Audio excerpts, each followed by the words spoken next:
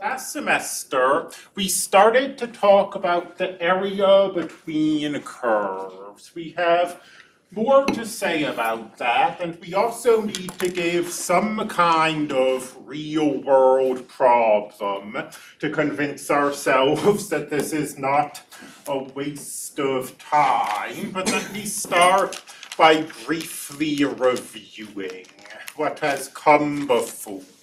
So, we have two functions. Let's call the upper function f of x and the lower function g of x. So in this introductory example, one of these functions is always bigger than the other. And we are on this interval from A to B, and we want to know the area of the curve. And I'll give you the formula right away, and then we'll talk about it a little. No reason to treat it like this is a suspense novel. The integral is the upper function. The area, I meant to say, is the upper function minus the lower function in the integral. And where this comes from, this is good review just because it reminds us where integrals in general come from. Suppose we wanted to approximate this area. We've already approximated area under curves, remember? And we got the integral from that. So it's not really surprising that the area between curves should also be an integral. So we cut the axis up, just like we did when we were looking at area under curves. In each of these little intervals, we select a point, just like we did when we were looking at area under curves. We call that xi star. Again, this is a phrase that's going to become tedious, but just like we did when we were looking at area under curves. And we use this point to create a rectangle. And once we've done that with all of these intervals, and we have all of these rectangles, the areas of these rectangles approximate the area that we're looking for. They approximate the area between the curve. If we call the width of that rectangle delta x sub I, then the area of just this rectangle,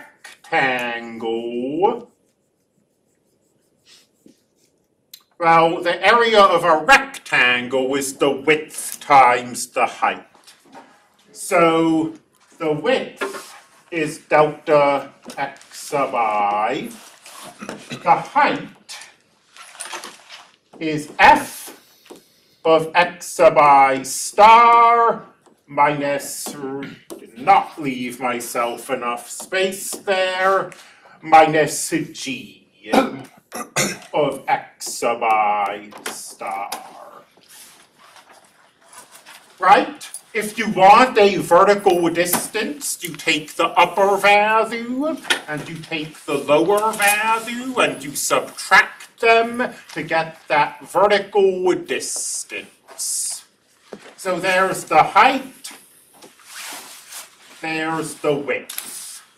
We do that with all of these little intervals, and we add all of those areas up. And this is our Riemann sum. And as you start shrinking all of these intervals, our Riemann sum turns into an integral. So this is the formula. We're going to do an example with it, and then we're going to start messing around with it. We're going to ask questions like, so what if there isn't an upper and a lower function? What if they cross? Questions like that.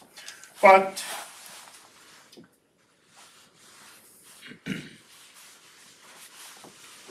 for now, let's do an introductory example. Let's find that area between, let me use our y equals notation. I don't want to call these maybe f of x and g of x, just because in this previous frame, I used f of x for the upper function and g of x for the lower function. And just looking at these, we don't know which is the upper function and which is the lower function. So maybe this prevents a little confusion. I am big on using technology when it is convenient. So let's take a look at these functions. Let's take a look at x squared and 1 minus the sine of x.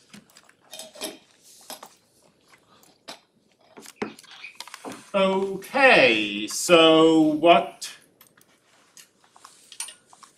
interval are we looking at? That is an excellent question. We need to give that information, and we haven't. So let me finish copying that problem. On the interval from 1 to 2. So from 1 to 2, this parabola is bigger. I mean, if we wanted to, we could let our x minimum be 1 and our x maximum be 2, so that we're only looking at this interval that we care about. And we see, of course, from this zoom, it's very hard to tell which of these functions is which. But we see the blue function is greater than the red function. And if I press trace, our calculator, you see, reminds me up here that this blue function is x squared. And this red function is 1 minus the sine of x. If you have an older calculator, like a TI-83, or maybe even like a standard TI-84, you might not be able to see these functions, the names of these functions, I mean. But x squared is bigger, and 1 minus the sine of x is smaller. So this is the upper function, and that is the lower function. And this is the interval in question. And at least setting this integral up is now a question of plug and play. The integral of the upper minus the lower function. Actually taking that integral might be easy, it might be difficult, it might be somewhere in between. But in terms of setting it up, the upper function minus the lower function. So be careful with not to make algebraic mistakes. That's where a lot of grief in calculus comes from. So we've got minus 1, but then we've got minus the sign. Two minuses cancel.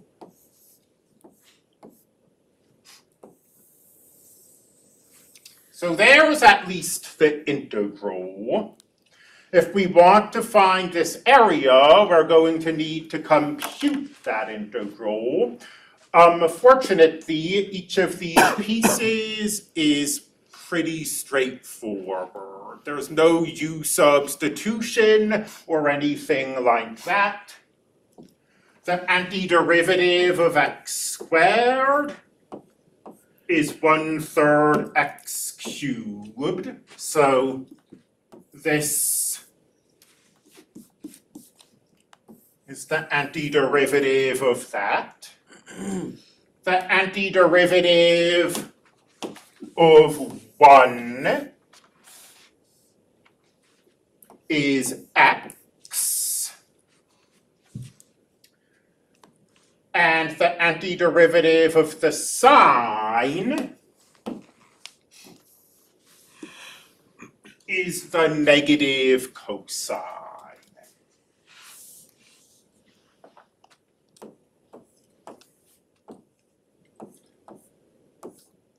And I always find these problems sort of end pretty tediously. So now we have to actually plug this 1 and this 2 in.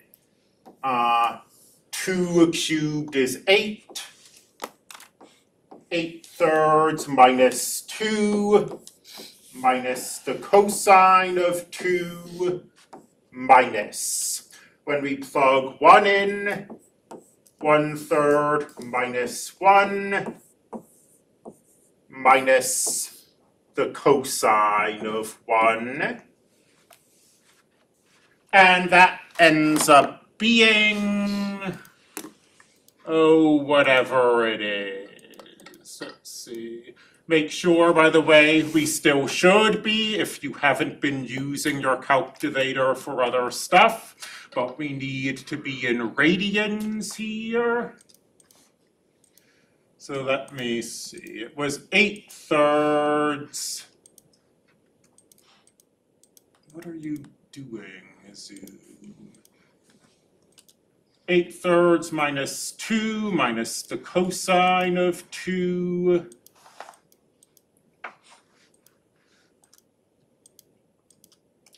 Oh, minus, I believe, 1/3 minus 1 minus the cosine of 1. 1/3 minus 1 minus the cosine of 1. And rounding to 3 decimal places, which I somewhat arbitrarily chose on our homework, 2.290. This 7 turns this 9 to a 0, turns this 8 to a 9.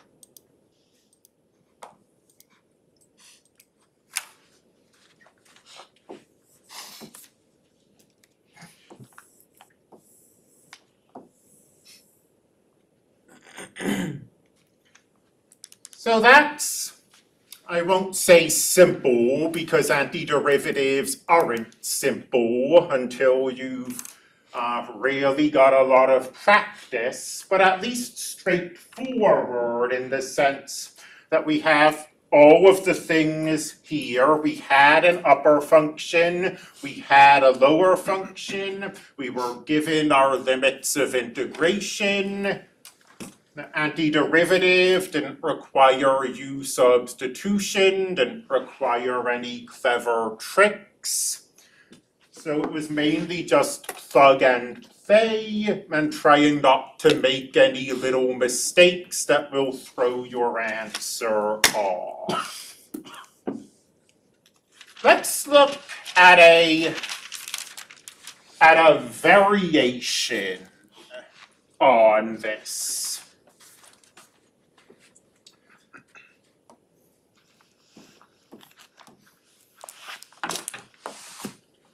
Let's find the area. I always like to use this word trapped, but find the area trapped between, and now we can't refuse to use function notation forever. Let's call one of these F and one of these G. So, just looking at this thing, these functions are the same functions that I used in the previous example. I don't have an interval written on the board though, whereas in the last example I had written down some interval that we want to look at. Here we have nothing like that. And when you have a problem like this, an area between curves problem, and you're not given any kind of interval, what that indicates to you is that these curves are trapping some kind of region between them. And we're asked for the area, that's why I like to use the word trapped. I don't think it's in your textbook, and when we ask for the area, we're asking for the area of this enclosed region. So let's take another look at x squared and 1 minus the sine of x.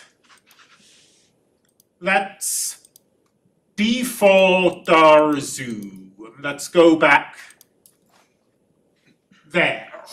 This region here, we can see, is trapped between these two curves. So that's the area, or this is the region whose area we want. And let's zoom in on this a little.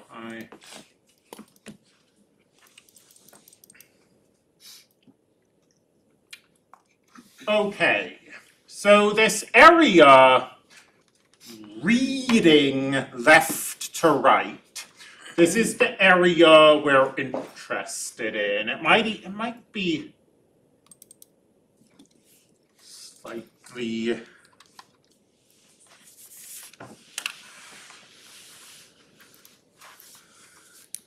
just because if I do this, Desmos.com is an online graphing utility. We used it in the last semester. Let's look. I'm just pedagogically, I'm trying to show this region. So it should be x squared is less than y is less than 1 minus the sine of x. Here we go. Here's x squared, here's 1 minus the sine of x, and this area trapped between them, which I can now shade thanks to Desmos, is the area that we're looking for. Is this being shared for online students? It is now. So we need limits of integration, and those are going to be the leftmost point of this region and the rightmost point of this region. And the leftmost point of this region is here, and the rightmost point of this region is here. And notice that the leftmost point and the rightmost point are points of intersection. They're the points where these curves cross. So to find the point of intersection, if it's where these curves cross, now algebraically, this is where these curves are equal to each other. But going back to what I said earlier about using technology, if you know how to solve x squared equals 1 minus sine of x, then you know more than I do. I would find these points of intersection graphically. So Desmos just kind of does it. If you click kind of near the point of intersection, it will intuit that that's what you're interested in, and then you can click these points. On your calculator, it's slightly more of a thing, but you go to the calculate menu up here, and you scroll down to intersect. Now, here's one of our curves, here's the other curve. Notice it's asking for a guess. I mean, there are 2 points of intersection, so we have to tell it we're looking for a point of intersection near here. And we press enter, and we get negative 1.409. I've just been keeping 3 decimal places. Let's say that's 1.410.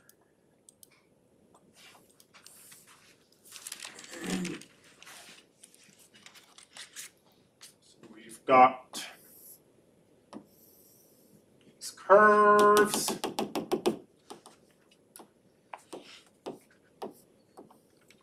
And that leftmost point of intersection is 1.410. The rightmost point of intersection, just quickly repeating this. First curve, second curve. We're interested in the point around here. 0.637.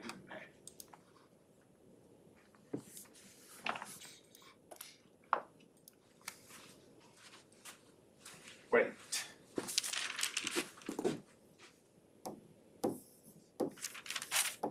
I must have, let's see, I probably just, I lost that negative sign, negative 1.4 something.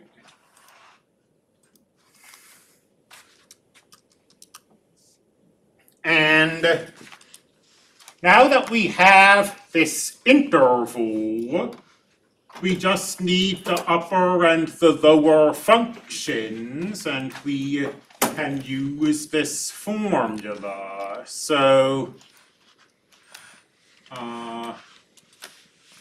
this lower function is the parabola x squared.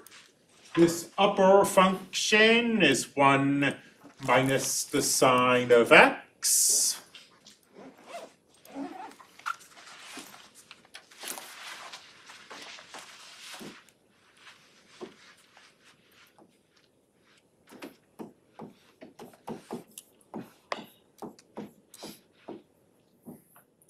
So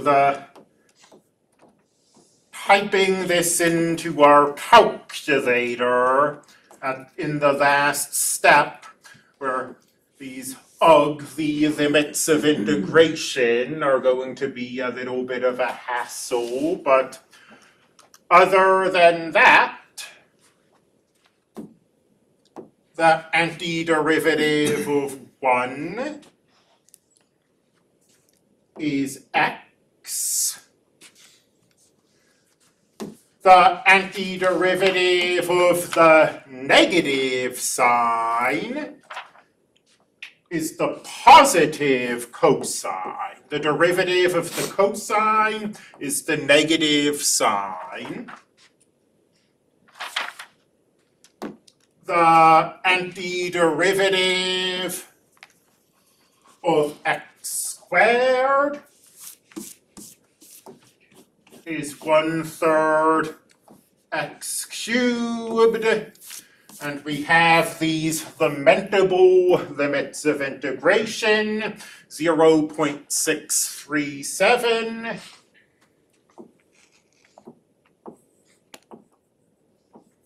and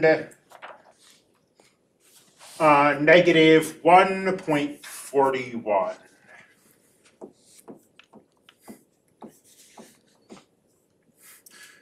And now the next step is clear. It's, do I have, like, I do. Let me just quickly jot this down so I don't spend 5 minutes clicking between the whiteboard and my calculator.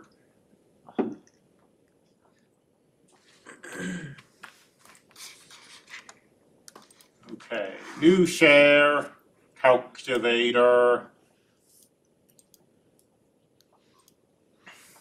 Let's see.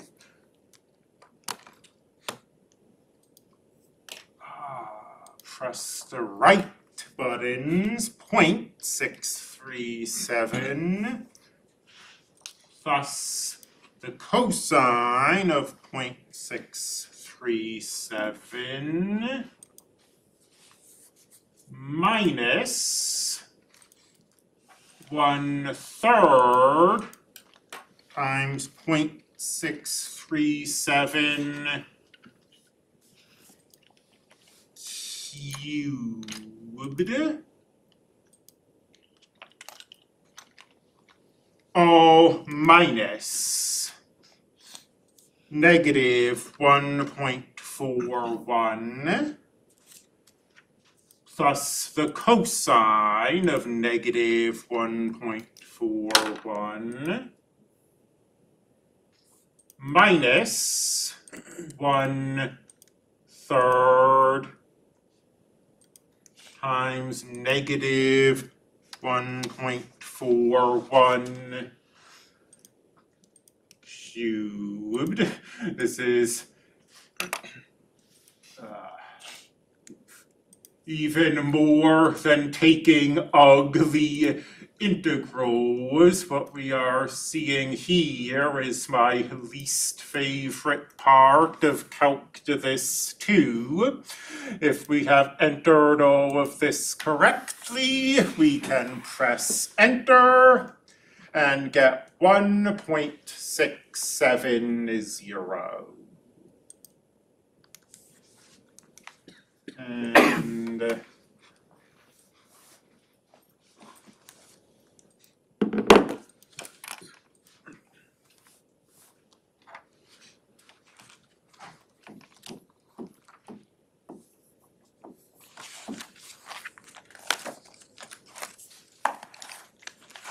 So this area stuff is going to take more than a day. That's fine.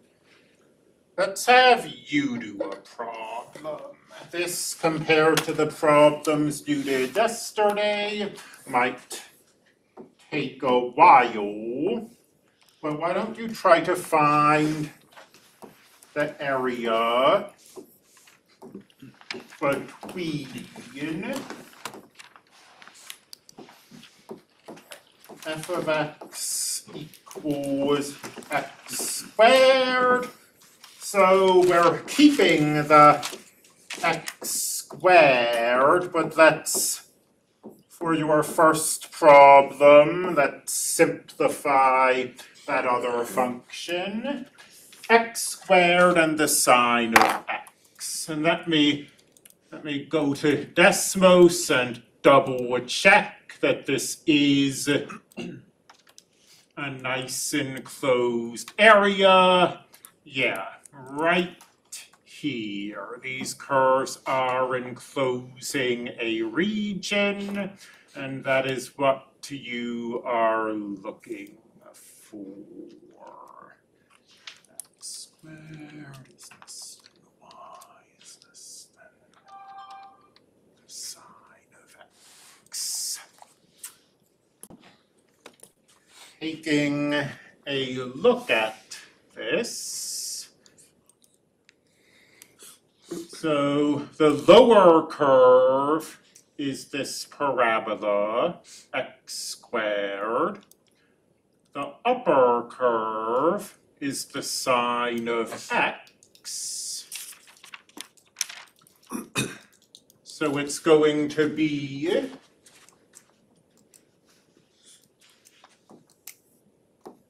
the sine of x minus x squared.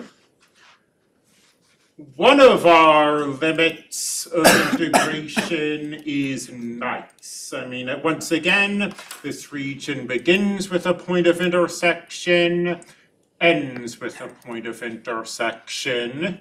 0 is a nice value. 0.8767 is less nice.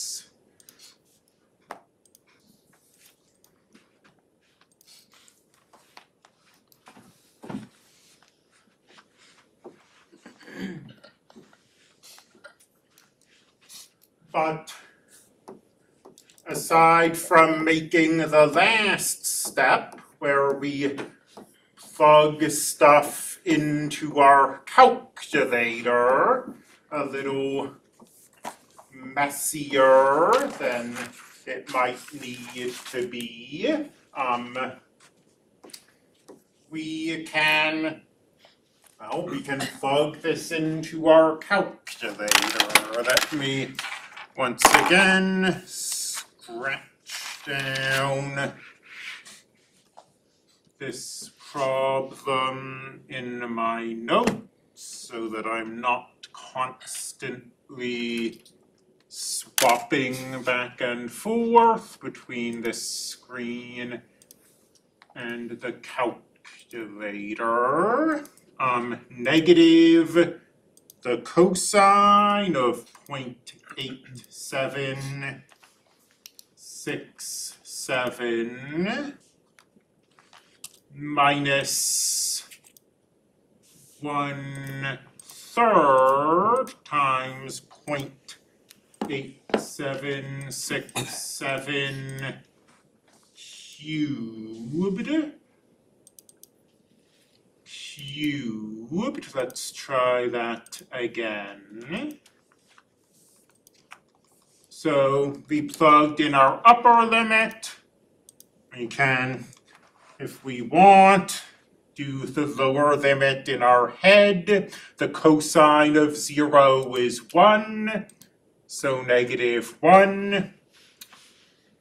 1/3 0 cubed is 0. Get 0.136.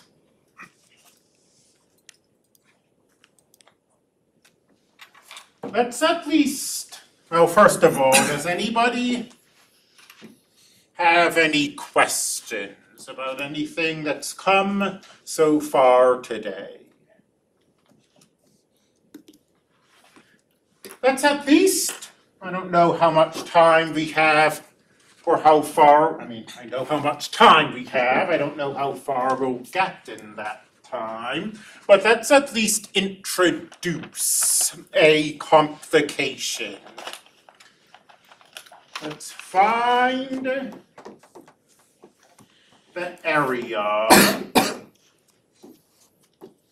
between f of x equals x cubed, and I seem to really love this sine function, x cubed and the sine of x. So we're not being given limits of integration, which should mean that these curves are enclosing some region, and we want the area of that enclosed region. So let's turn x squared into x cubed, and let's see what we get. And what we get is that these curves are enclosing not one, but two different regions. So there's a region down here. Let me see if I can make Desmos show this to me. Shade this region in.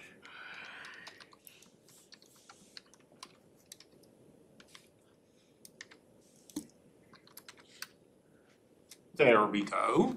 So there's this region here that's enclosed by these curves.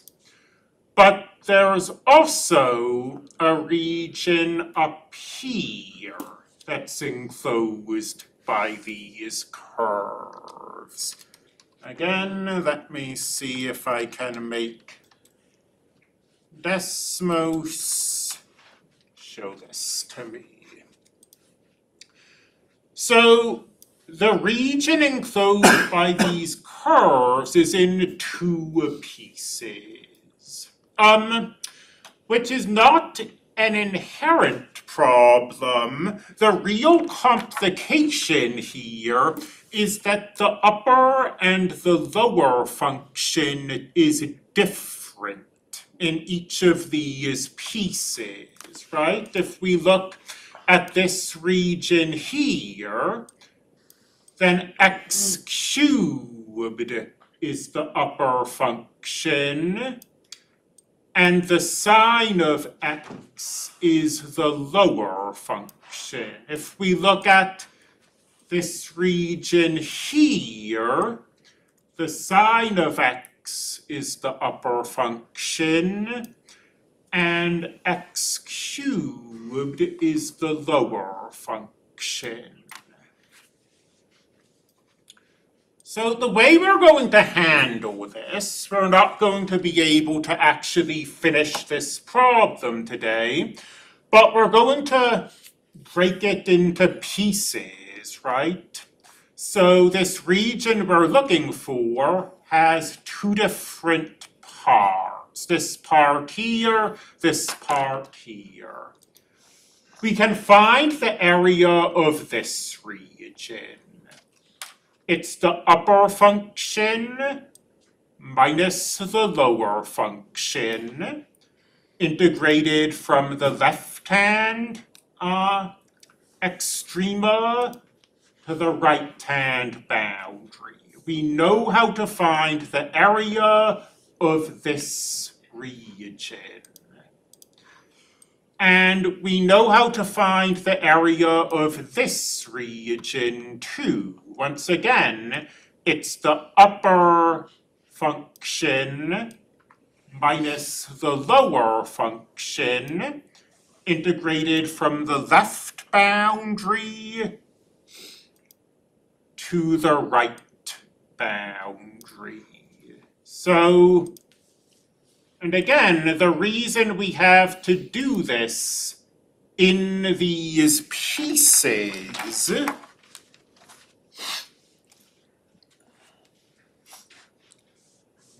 share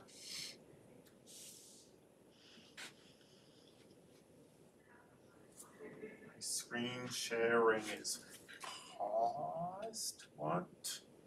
Resume sharing. To use this formula,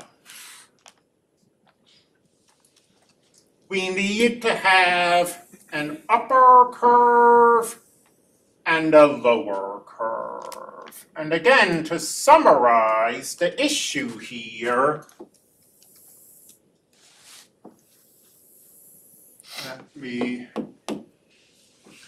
is that the upper curve and the lower curve change. So we can't write down one formula. We've got, for this region, the upper curve is x cubed, and the lower curve is the sine. But then, for this region, the upper curve is the sine, and the lower curve is the x cubed. So those integrals are different, the antiderivatives are different, they have to be dealt with separately. And we will finish this problem up tomorrow and then continue with area. There's more stuff for us to look at. And I will see you then, remember, at 8 a.m. tomorrow.